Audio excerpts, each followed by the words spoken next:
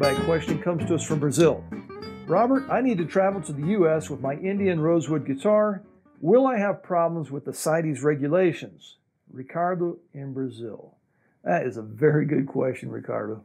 Now, everybody knows that on January 2nd, 2017, Dalbergias, all rosewoods, as well as bubingas, went on Appendix 2 of the CITES Treaty. Brazilian rosewood has been on Appendix 1 for a number of years. In other words, they're in trouble of being or threatened with extinction.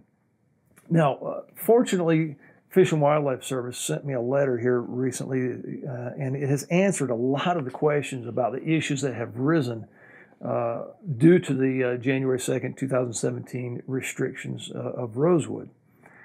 I've got a lot of notes here. Ricardo is going to answer your question. Hopefully it will answer a lot of other people's questions about how the restriction pertains to us as luthiers as well as musicians. So here we go. I'm going to try and pass the information on here in a quick and easy format, but I'm going to have to refer to my notes. First of all, let's address the non-commercial aspect of the CITES restrictions on rosewood. At the 69th meeting of the CITES Standing Committee held in November-December of 2017, the CITES parties agreed to a number of interim interpretations of the term non-commercial. So, non-commercial, what is it? The cross-border movement of items, such as musical instruments for purposes including but not limited to personal use, paid or unpaid performances, display or competition, for example, also temporary exhibitions, and when such cross-border movement will not lead to the sale of the item and the item is returned to the country where the item is normally held. Also, the cross-border movement of an item, such as a musical instrument, for the purpose of being repaired, in view of the fact that the item will remain under the ownership of the same person and that such transport will not lead to the sale of that item. The return to the seller or manufacturer of a product under warranty after sales service should also be considered as a non-commercial transaction. So note, also, such transactions are considered non-commercial regardless of whether or not there's a fee associated with the repair of the item. That's good news. But if they have Appendix 1 items like Brazilian rosewood, ivory, tortoise shell, etc., they must have the permit. The loan of an item, such as a musical instrument for exhibition in museums, competition, or performance purposes, is also considered non-commercial.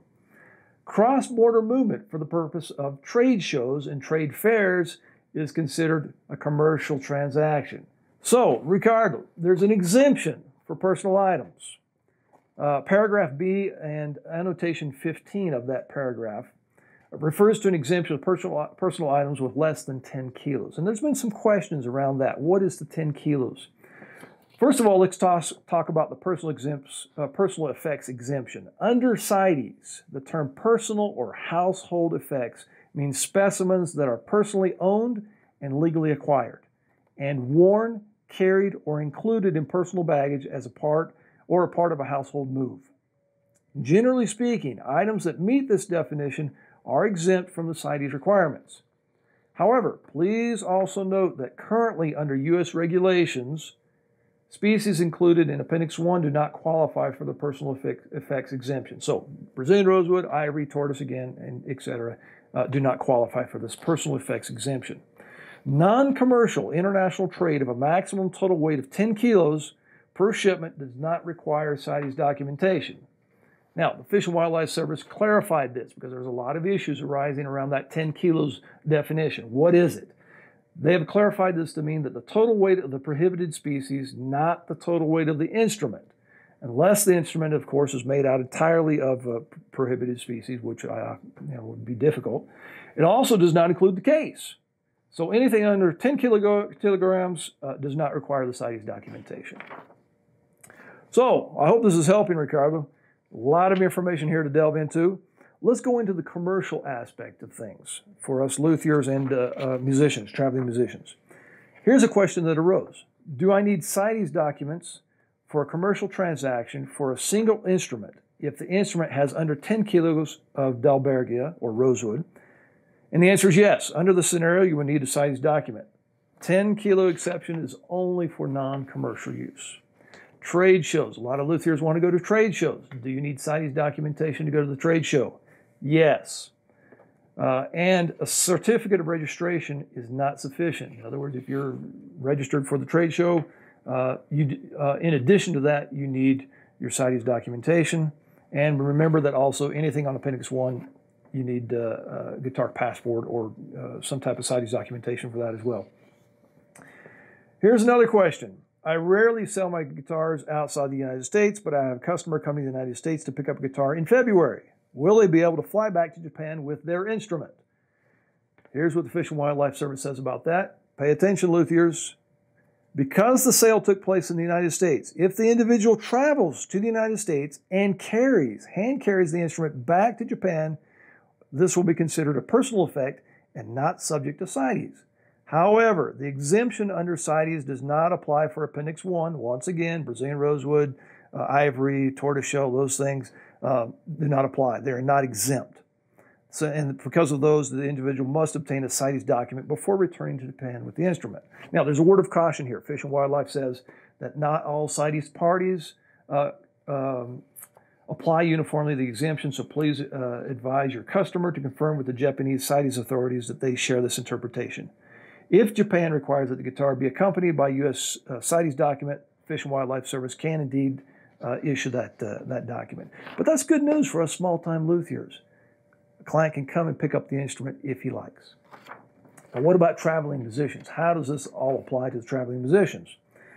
There's guidance for traveling musicians, and there's an overview of critical topics that can be seen at the League of American Orchestras webinar. Now, I'll put that link here on the screen. It's about an hour-long webinar with a lot of these questions, and I hope it will answer some of the questions for you. So, permit requirements for individuals. You're an individual traveling musician.